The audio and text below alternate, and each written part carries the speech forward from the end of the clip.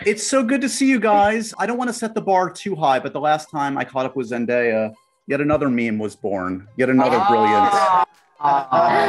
Yeah. Mark Ruffalo appreciated it, so that's the badge of honor. It's a great meme. It worked for so many things. What a good moment.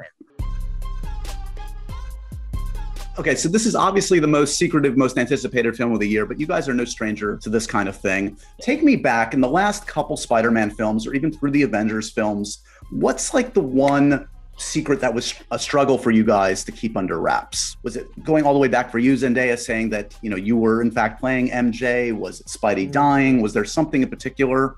That was an annoying one, for sure. Because unless you know why my character is MJ, there's really no huge reason for me to be in the movie. Right. And I was doing a lot That's a good point, actually. And I was doing a lot of press for it, which was weird. Right. They cast Zendaya to play Michelle. Did nobody tell them about MJ? Anonymous, mysterious classmate. Michelle. So going on the press tour was like, how was it? I was like, I don't know, I wasn't there very long. And who do you play? Michelle. It just was useless. I was just like, yep, it was fun. I just came along. You did well though.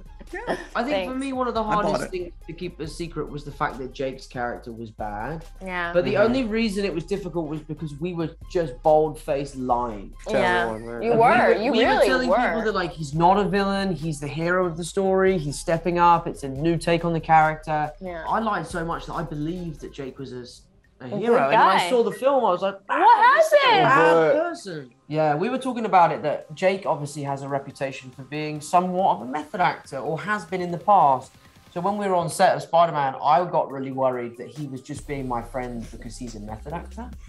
And then at some point he was gonna switch. And like be a total dick to just you. be awful. Right. As soon as the film's over, the eyes go dead. He just walks away. We had dinner with him yesterday, and he was very friendly. For sure. Absolutely. He still loves him. He's still the He's just committed to the DVD Blu-ray release now. He's just still in character. It's still going. Can you tell when each other is annoyed? Is there a tell? Yes. You know? Yes.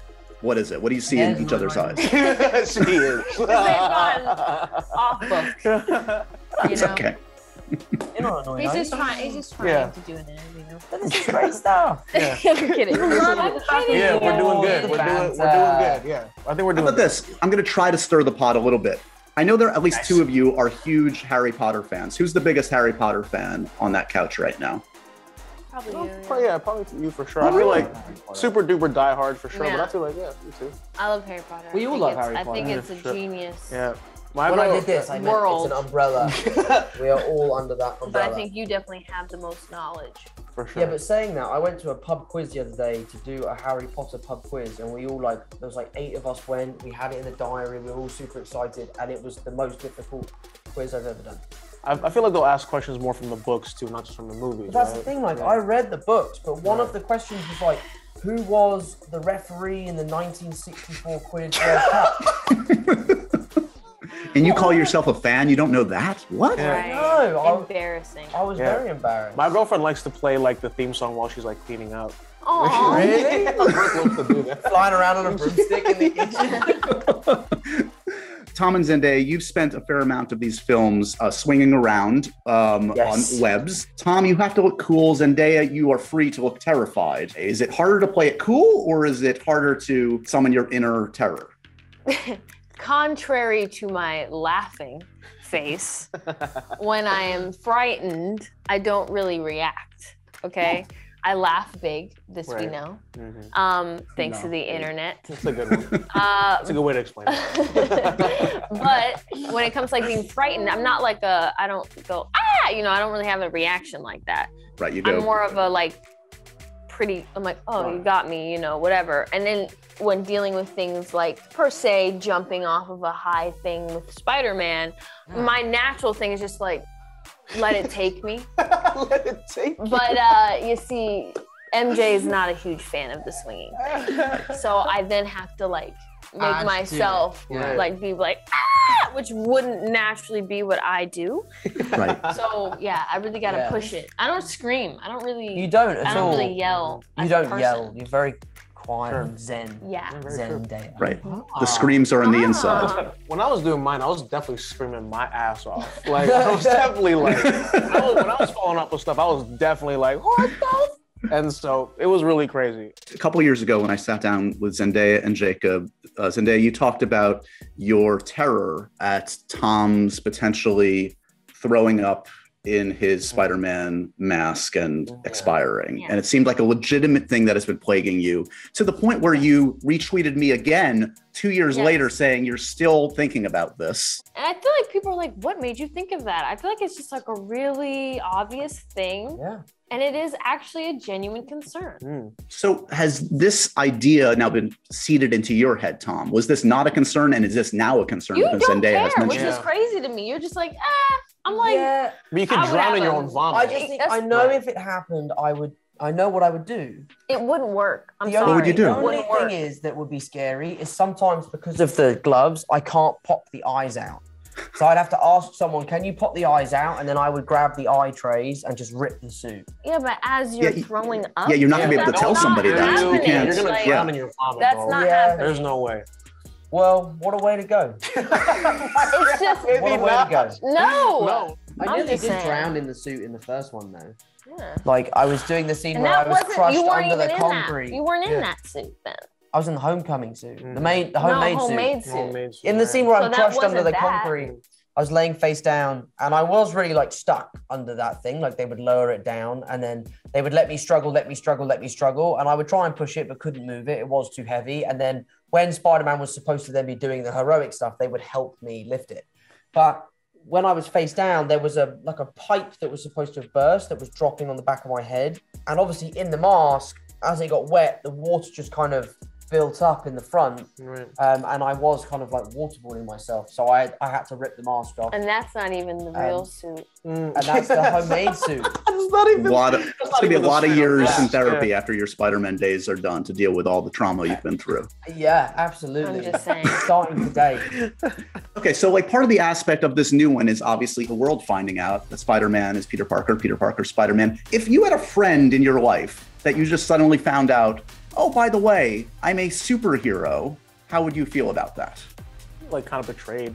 Like, oh, really? Oh, now? So everyone else finds out before me? That's up. I'd be jealous. I'd be like, I can't be friends with you anymore because I want to be a superhero so bad.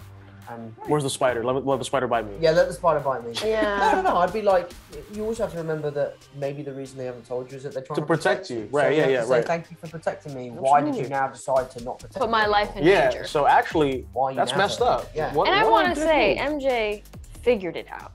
Right. That's true. Right. That's true. That's true. So she basically knew the entire time. Just saying. Yeah, very true. I love that scene on the bridge. It's so funny. I'm also curious, Tom, it seems like over the years, I feel like you've become the punching bag for some of your fellow superheroes in the MCU. Yeah. Anthony Mackie just lives to tear you apart. Yeah, I'm curious. He's got nothing interesting to talk about. You have to talk about me. I don't mind. Yeah, that's still interesting. Do you not mind? Has Anthony Mackie ever made you cry, Tom? Be honest. Anthony Mackie and I are very good friends. And we really, really enjoy each other's company. He's probably one of the people that I gravitate towards most when I'm on the set of Avengers. We have a very similar sense of humor.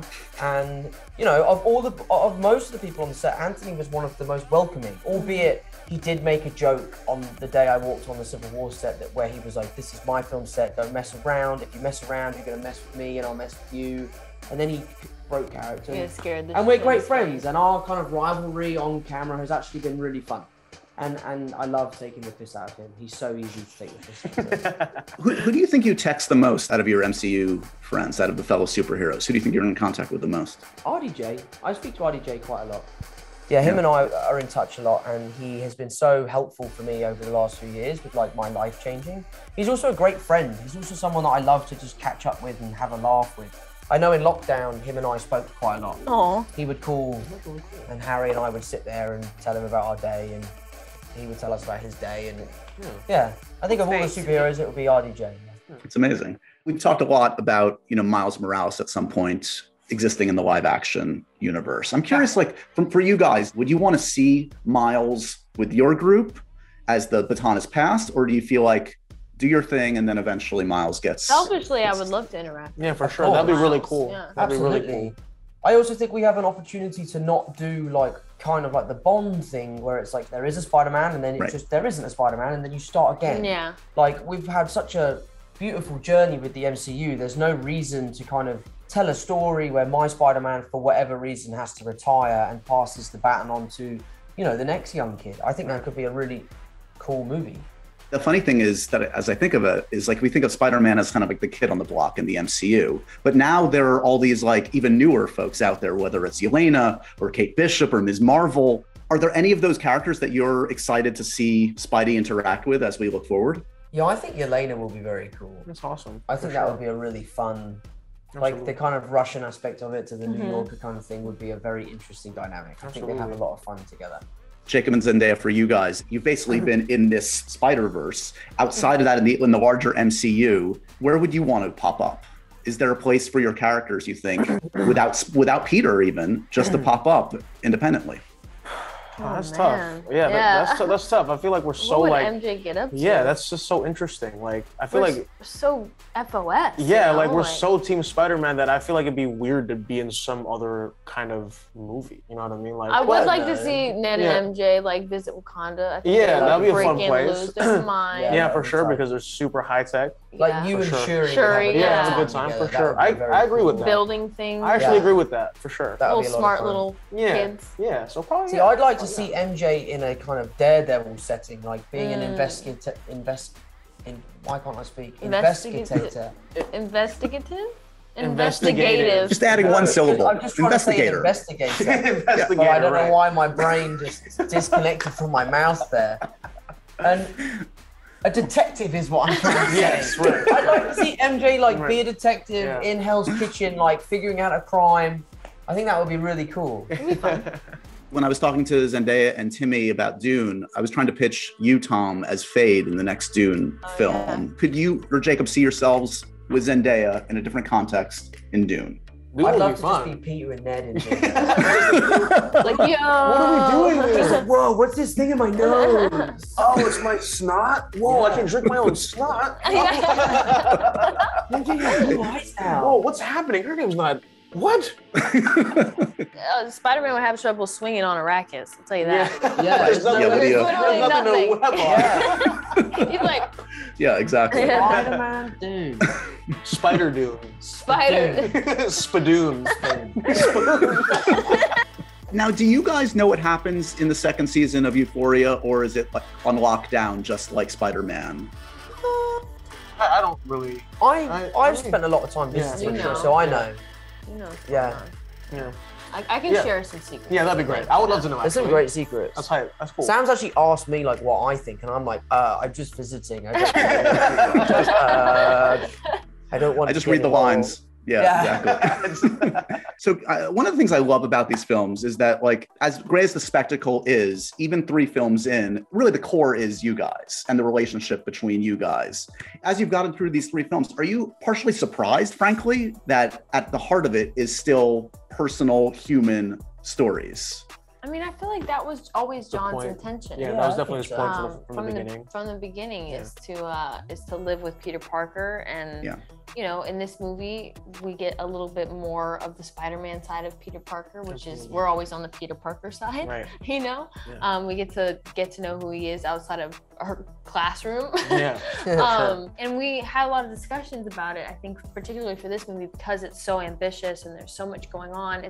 We talked about how important it is always to maintain the heart of the film, which is, you know, the Peter side. You know, the love that these people share for each other and how much they care about each other and have each other's back, which is really why most people have their love for Spider-Man in general. Like, he's the superhero that is the friendly neighborhood guy that you feel like is your best friend or is your, you know, brother or whatever, and that's what makes him feel so real.